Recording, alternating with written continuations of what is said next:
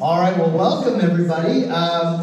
Today we are blessed to have Paul Barbero with us, who is going to be talking about his book, A Far Cry from Green Mountain, about a local Albemarle man who grew up here in the early 20th century and went on to serve in World War II and was received several medals. Sadly did die in the conflict, and I'm sure we'll hear a little bit about that. And he is buried at Normandy.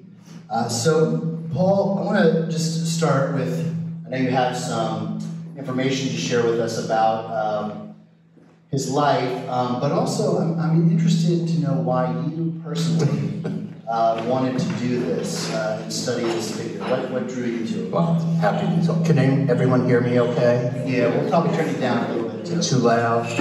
I don't really need this, the truth is. First of all, thank you so much for having me, and thank you for being here this morning. It means a lot to me. Justin, you're right. I was a transplant to Virginia from upstate New York near West Point. And my wife and I were in the process of relocating from northern Charlottesville to southern Charlottesville out on Avon Street to Mill Creek. And I needed a landmark to be able to make the right turn to get to my new house. So I saw the sign and it said Peregoy Lane. So it went into my head. Now I've got the name in my head. A week later, I was walking across the street where I noticed a block away on the street between Ivy and Emmett, there was a state historical marker to Staff Sergeant Frank Peregoy. So I could only read the top font from across the street, so I had no idea what he had done, just that his name matched the name that a week before I had seen. So okay, so this is a name, a local name. A week after that, I was in France. I had promised my wife that I would take her to Paris. And so I did so. We spent 2 weeks in Paris. And she asked me, she goes, is there anything in France that you would like to see? We're going to be in Paris for 2 weeks. And I said, no, nothing. I've been to the French Alps and I've been to the Riviera, and there's nothing I'd really like to see. With one exception, I would really like to go see the American beaches. I'd like to go to Normandy.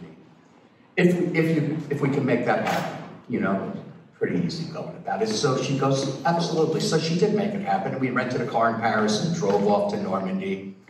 And we went to the beaches, and then we went up above to the cemetery. Has anyone been there, ever been there? Almost. So you know how beautifully kept it is, how beautiful it really is, especially if you're in nice weather. And it's astounding, really. And they have that huge mosaic, which we were both looking at. And I said, honey, I'm going to take a walk. I'm just going to take a little walk. I don't know why I said that. We were both admiring it. But I turned around and walked down 5, 10, 15 rows. And I saw a cross that was a little bit different from the others. And so I walked up to it, and what was different that it was written in gold. And it was written in gold because it was a Medal of Honor recipient. And it was Frank Peregoy's grave. So here I am, within 3 weeks, seeing the name for the first time 3 times in 3 weeks. Wow. Do you think there's a higher power? Pretty amazing. Leading you to this, yes. Leading me, at least my interest at this point. I need to see that state sign. So on my return to Charlottesville, I ran right over there and crossed the street and read the sign. And what I read was remarkable. It was, Frank Peregoy single-handedly got up and went uphill. That the Rangers were down. 2 companies, the company from Stanton, Virginia and Charlottesville, Virginia, were hunkered down. They couldn't make a move because of the machine gun nests. And this guy gets up, spewing fire, and races towards the first machine gun nest and takes it out. And then he runs to the second one, through some trenches that were connecting them. He took out the second machine gun nest, single-handedly. The rest of the companies, see what was going on, what was doing, they said, let's go, let's help him. And they took the town. In just a matter of less than an hour, they had taken the town. But in the process of taking out those 2 nests, he he killed 8 of the enemy and captured 35, which to me was how can you do that? How could that be possible? Which led me to start to look. And so my first step was to go to the Charlottesville Albemarle Historical Society and ask if they had a file. And Margaret there said, yes, we do have a file on Frank Peregoy. I said, do you mind if I spend an hour with it? And she said, absolutely, sit down and turn on your green light and I'll bring it right over to you, which she did. I was there for 4 hours. And I went through the entire file, and I was just really blown away by finding out what it takes, what does it take to build the kind of fearless individual that is awarded. Notice I never say won. Nobody wins these awards. He got this award because he was fearless, and he was strong, very strong, and he was a great shot. And I could see by his life and what people said about him in the file that if he couldn't shoot squirrel, they wouldn't eat. If he couldn't catch fish, they wouldn't eat. They were subsistence farmers, very, very poor, living on Old Green Mountain Road down in Esmont, Virginia, just 15 to 20 minutes south of Charlottesville. It come from a large family where he was the eldest survivor. He was the first son, followed by, and I didn't put this together until the book was already published, but he was followed by 3 sisters who couldn't run the mule and till the land. So you know Frank was doing that for an extended length of time, while the next brother, who was 5, 6, 7 years younger, came of age. So he was strong. He was very, very strong, doing all of this. Also, being the eldest, he defended his family. These were tough times. They were dirt poor and they were teased. You know, down in Esmont where they went to school, there were problems, and Frank rose to the defense of his siblings and others because he had a sense of right. And I could see it very clearly from what people were saying about him in the file. So I wanted that to be in the book, the sense of how he was and how strong he was. But he wasn't in any way what you would call a thug. He was taught to use words first, fight later. Fight if you had to, and fight to win. So he did have that, you know, in him, but he would avoid a fight.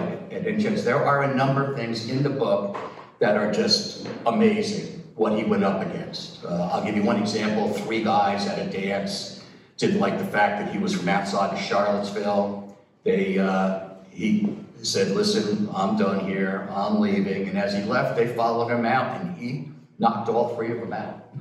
So, I mean, this guy wasn't the kind of guy that you wanted to mess with. He was a power to be done. Well, I understand you have a couple of slides. I do, and I'd like to show you these just to kind of give you an idea of place here, of what was. You know, all these pictures, I took all these pictures. These are all mostly up on Old Green Mountain Road, and I stuck this picture that I found in Frank in their, every 10 years they had an album come out. So this would have been the barn, not much of a barn as you can see, but this would have been the barn on the property. And how I got to the property, another outer world experience that I'll share with you in just a second. This would have been the home. It's not the home, but I have it on very good terms from a man that knew the house, knew the family somewhat, and gave me, this is pretty much exactly the house before it burned down after they had left. 8 children and 2 adults in this house, just to give you an idea. This is the well that they dug in the 1940s, well after everyone was gone. But in the book, I describe how they had to bring water up 200 feet from a creek that was running down below, and how, with hillbilly ingenuity, they devised a way to make it easier for everyone to be able to do so. Interesting part of the story. This is a blank page. Why? I don't know. Let me see. They're not loading well. I'm sorry, everyone. I have no idea why this is happening. Well, I can continue without these pictures, but it's just unfortunate. Because there are some people that I wanted to introduce you to. Two local guys. One is Chubby Prophet. Has anybody here heard of Chubby Prophet? Chubby Prophet passed away 6 years ago at the age of 95 years old. He was the first person that was referred to me when I decided that somebody needed to write a book about this guy. This is what I shared with my wife, who's a UVA professor. And you can guess what I said, somebody's got to write a book about this guy. This is just too amazing a story. And she said, Paul, it's clear you have to write this book, which is pretty scary. And I'm thinking, here I am, scared to write a book where this guy ran uphill after 2 machine gun squads. And so I can't be too afraid. So anyway, I had to learn how to write. I wasn't a writer, didn't want to write, never thought of myself as a writer, never wanted to write. But I went to the Monticello Guard over in Charlottesville to start, just to introduce myself and tell them I wanted information on Frank Peregoy. It's Peregoy, there's a story there in and of itself, which you can get in the book. It's not that important really right now, but what they told me was that when you want information about Frank, no, we don't have a library, but have you spoken with Chubby Prophet? I go, no, who's Chubby Prophet? He goes, well, Chubby Prophet was Frank's roommate for 2 years in England while they prepared for the Normandy invasion. So I said, oh my goodness, he's still alive? Yeah, he is. He's quite alive. And he still lives locally. And I have his phone number. Is there a higher power? I called Chubby and he invited me over that day. I mean, I literally had to stop at Staples and buy a recording device because I didn't have a smartphone that would probably function that way. So I wanted to talk with him and he okayed the fact that I had a recording device. So I went to, all the pictures are coming in. Let me see if I can find you a picture of Chubby. I guess it took a while for them to load. Yeah, there are some interesting things here. Please, I'm sorry, give me a minute. Do you want to give us maybe a quick summary of his life, and I guess maybe it'll come up here in the slides. Yeah, there's Chubby. Here's the Chubby Prophet that shared the room with Frank over in England. And he himself was the most decorated soldier that came back to Charlottesville. He himself probably should have been awarded the Medal of Honor. He was awarded the Croix de Guerre. Excuse my French. I should have tried that. But he was a character. Chubby and I had lunch together during the course of 2 years. This is the Chubby that I got to know. And I would bring lunch over to him and we would sit around and we would talk for an hour or so and he would get a little tired and I would take off and we'd meet a month later and do it again and again and again. And I was able to get so much information from him. He was just a great guy, so clear-minded and everything. He grew up in Charlottesville, the Prophet family, unlike Frank. Frank's life as a mountaineer, as a dirt poor mountaineer, basically was farming, hunting, fishing, trapping, helping, with the children and things like that.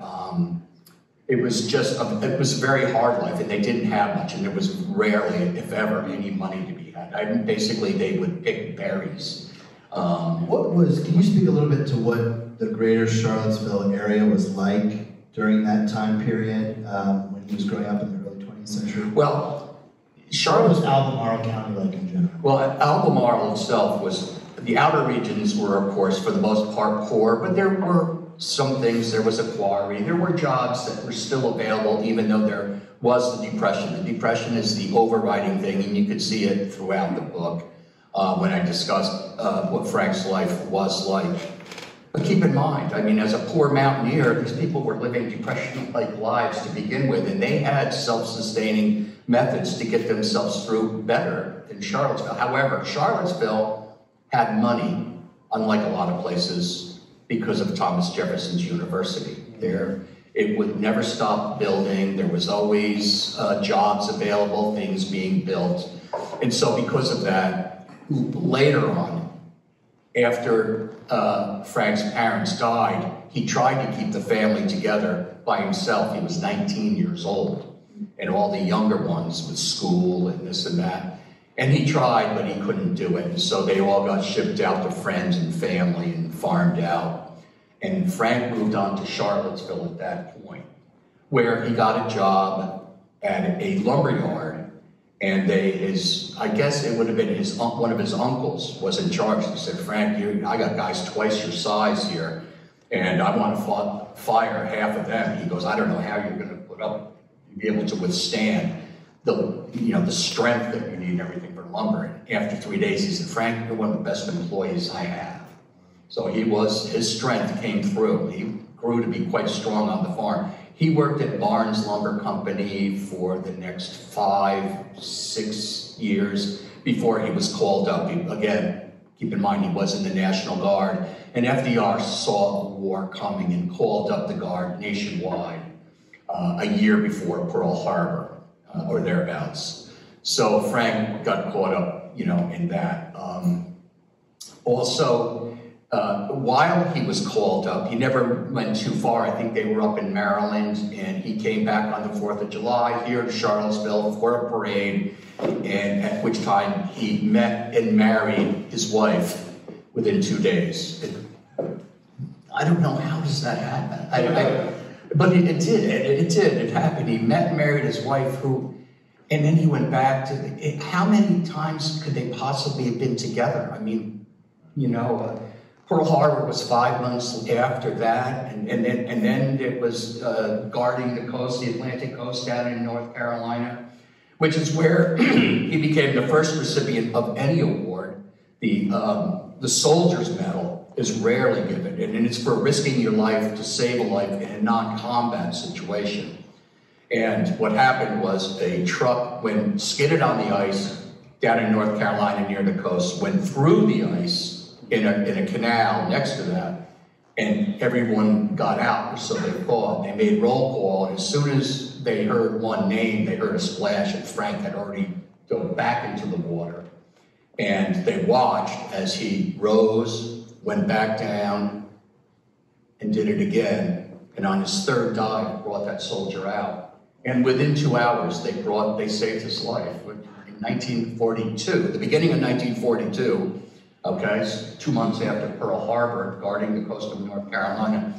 So the Soldier's Medal, just so that you know, is the second highest award for valor in the United States. The Medal of Honor is the first. Frank was the first soldier in American history, the first, not the only one. Like the Stonewall Brigade, sure, is the truth. I've had an exception from a gentleman that served in Vietnam. But anyway, Frank was the first soldier in American history to be awarded the nation's 2 highest awards for valor. But let me see. So anyway, I told you a little bit about Chubby. He, like everyone else, probably joined the National Guard early on so that they could make a little extra money. But they trained together in England to go over to Normandy, to the Cotentin Peninsula. And I wanted to, when I was writing the book, I wanted to show what worked really well with the Normandy invasion and some of the things that didn't work well. What worked really well was espionage. And the British deserve a lot of credit for that because Ian Fleming was in with them, and we all know Ian Fleming at this point. But their methodology of spying and creating double agents and everything was so incredible that when the Normandy invasion took place, D-Day, June 6, 1944, when it took place, Hitler said, that's not the invasion. They're throwing us off. We're not sending any firepower to Normandy. And everybody said, are you sure? And of course, Hitler said, of course I'm sure, because that's the kind of guy he was.